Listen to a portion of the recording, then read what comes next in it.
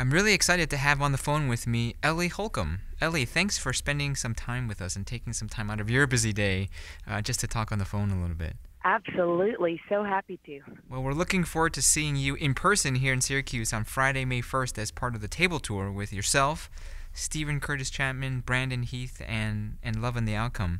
And as we look forward to that, there may be those who aren't familiar with you and with your music, and we see you as part of this big tour with with lots of people that are coming in, great musicians, great performers, and so forth. But I'm sure there's a story in there of how did you get here? How did you get started in music? You know what? I am a total accidental musician. I actually got my master's in education, and then my husband, about 8 years ago, 8.5 years ago, really, convinced me to quit my teaching job and join his band. It's a band called Ellie Holcomb and the Neighbors. We're in a AAA Americana world, and so toured with him for those 8 years, and then along the way began to write songs to really work out my faith, and started trying to memorize scripture, and that absolutely changed my life. So I started writing songs, sitting in God's Word, and just kind of letting the music come out. And so when I actually quit my husband's band to be a stay-at-home mom with my little girl, and the Lord just kind of really had different plans for me to make a record and kind of start this other whole music career. So I'm about a year in of playing and singing my own songs, and I absolutely love it. Wow, well, that's great. Well, you mentioned that you have a master's degree in education, and I think you actually taught middle school and high school English. My wife was also a teacher. She taught high school science, so I can definitely relate, especially those first years of teaching when you're kind of getting everything all together. Did, did you enjoy teaching? How did the time you spent teaching, did that influence what you're doing now at all, like in terms of your music? Absolutely. I think I loved teaching. I loved it. I loved being with kids every day. And I loved basically getting to see and see good things in them and call good things out of my students. So I just, oh man, it's one of my favorite things ever did. It was really hard to walk away from. But I think what I saw when I was teaching, I was always singing in the classroom. I saw that music was a really amazing way to connect people's stories, and so I think there will always be a part of me that would love to go back to teaching. I don't miss the grading though. I will say that I don't miss grading papers. Well, I know you mentioned you were on tour with your husband Drew and his band, The Neighbors, and I also know that your father is Brown Bannister, a very accomplished songwriter, producer, been in the business for a long time, and worked with a lot of people like Amy Grant, Petra, Third Day, and even Stephen Curtis Chapman, who you're on tour with. How how has that played a role in your development as a songwriter, as a musician, and even potentially as a performer as well? I loved getting, just as a little kid even, I saw my dad, he would get teared up talking about the power that music has to bring people hope and encouragement and light. And so from a very young age, I caught the vision that music can have a pretty powerful impact on people's lives.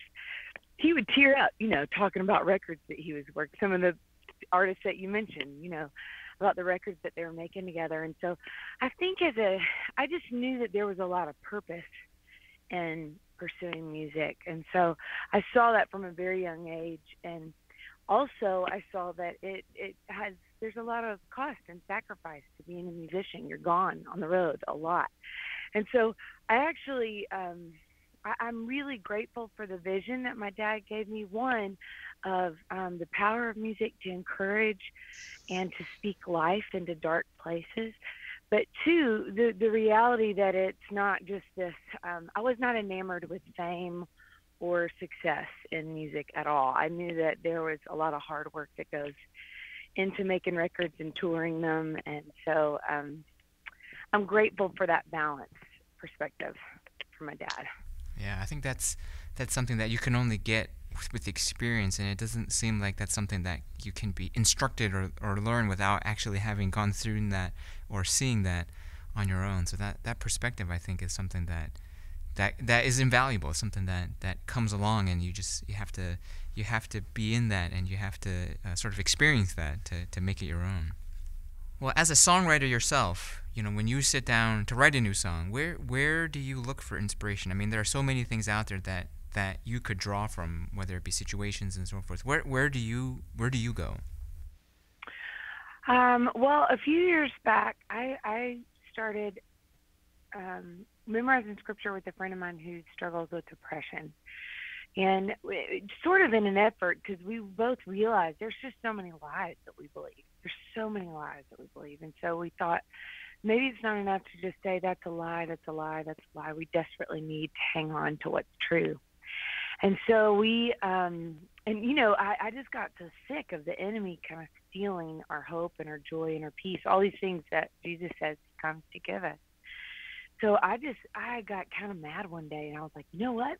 We're not going down without a fight. You and me are going to start memorizing scripture, and we're going to call them our fighting words.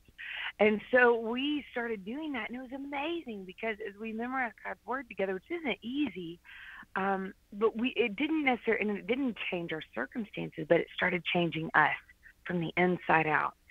And so I think what I began to do is that God's not lying when he says that his word doesn't come back void. It accomplishes the purposes for which he sent it. And so most of my songs come truly from sitting in the promises in God's word. And I'm usually asking him to help me believe that they're true. And so a lot of times that'll be the case. And a lot of times they're inspired by the people and the stories that I get to encounter being on the road, because there's so much pain in a lot of our lives. There's so much heartache because this is not our home. This isn't our true destination, and things can get pretty dark down here. And so, a lot of times, when I'm writing, I'm either writing for someone else or for myself, trying to ask God to help me believe that who He says, who He is, and what He's done for us is true, and that it changes everything.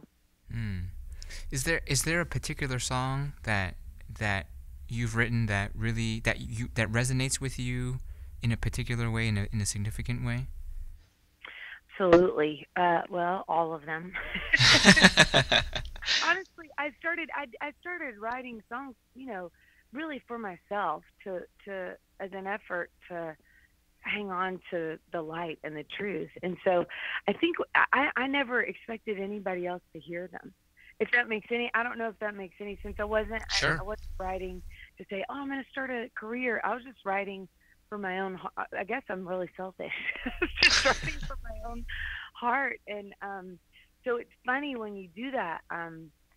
Almost every song speaks to something that I was asking God to help me believe or hang on to. And so all of them for sure. But there's a song called "As Sure as the Sun," and it comes out of the promise of Hosea 6:3 that says, "Let us acknowledge the Lord. Let us press on to acknowledge Him.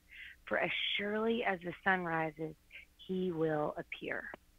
And I wrote that song when my husband and I were beginning to dream of starting a family of our own. And I wanted to write a song that would carry the truths that I hoped this little person that I was dreaming about would know in the very depths of their being. And so I just, it's amazing because I sing that now over a little girl who's 2.5 years old. I sing that for her every night. And it's just amazing that how often by the end of the day, I feel like a failure as a mom or as a wife or as a friend. And I need to be reminded that God's love is sure and that His mercies are new every morning. And so as I sing that, I think because I sing that in a very everyday way over my little girl, it has been an amazing and a very timely reminder a lot of times of God's mercy and love for me, which is something that I forget all the time. Yeah. Well, we're definitely excited to have you here in Syracuse. That's going to be on Friday, May 1st at 7 p.m. at North Syracuse Baptist Church as part of the table tour with Stephen Curtis Chapman, Brandon Heath, Love and the Outcome, and of course, Ellie Holcomb. As you're getting ready to go out on tour with all these guys, what are you looking forward to the most? Honestly, I love the way that this tour is set up. I think that a lot of music was meant to be shared in a front porch kind of setting, and that's sort of what this table tour feels like to me. It's sort of an in the round setup, and so I'm really looking forward to the community that comes with making music together with other people. And I think it's something that is a really fun type of show to watch because you just feel like you're sitting in a circle on the porch too. Well, that'll be great for anyone who might not know your music. I think this will be a really great introduction for them, and I think it'll be great to hear you, to see you, to get to know you in person there. So, how can we follow you online? Are you on Facebook? Are you on Twitter? What are some of the ways that we can stay up to date with you? Absolutely, I'm Ellie Holcomb on Facebook, Twitter, Instagram. What else is there? I'm not sure. Yeah, I think that'll do. EllieHolcomb.com. So it's kind of all across the board. If you just search for Ellie Holcomb, I'll be there. And can't wait to be with you guys up in New York. All right. Well, we're looking forward to it. Thanks a lot, Ellie. Thank